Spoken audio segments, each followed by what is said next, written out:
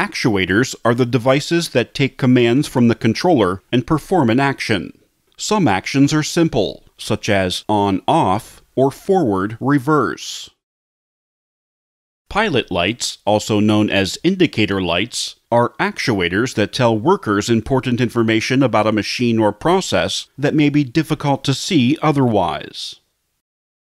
For instance, when a box is at the labeling station and is detected by a photo eye, the controller will turn on a pilot light, which indicates that a box is present. Once the box has been labeled, another light may be switched on, thus indicating that the box has been labeled and is now ready for further processing.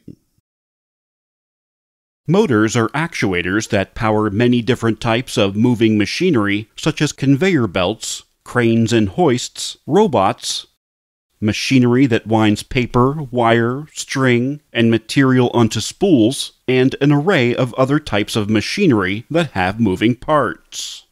Some motors, such as AC and DC motors, are controlled to turn off or turn on and run at a particular speed. In other cases, the speed and torque can be controlled on those same motors using special controls. Other types of motors are called servo and stepper motors. These motors are designed to move very precisely and are commonly used in robots and other applications where machinery needs to move to an exact position. Pumps are used to create hydraulic flow to move a gas or liquid. In reality, pumps are simply motors connected to an impeller that spins in order to move the gas or liquid.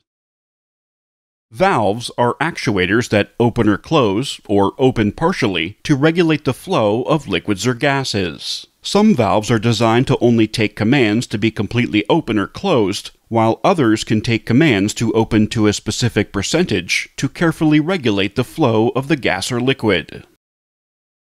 For example, a temperature sensor will detect that a vat filled with fluid is dropping below 100 degrees Celsius or 212 degrees Fahrenheit. Therefore, the controller will signal the valve connected to a burner that it needs to open to allow gas to flow in order to bring the temperature back up to 100 degrees Celsius or 212 degrees Fahrenheit. Solenoids are electrical devices that are designed to control non-electrical components, such as pneumatic or hydraulic valves or clamps that hold a part in place. When a controller sends an electrical signal to a solenoid, it creates a magnetic field that moves a piece of metal that is often attached to a valve, clamp, or door that needs to open or close.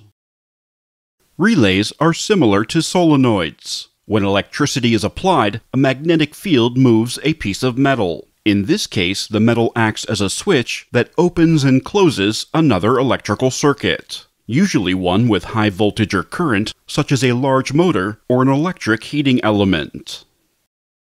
Meters and gauges are actuators that tell operators about important temperatures, pressures, or other values that need to be monitored.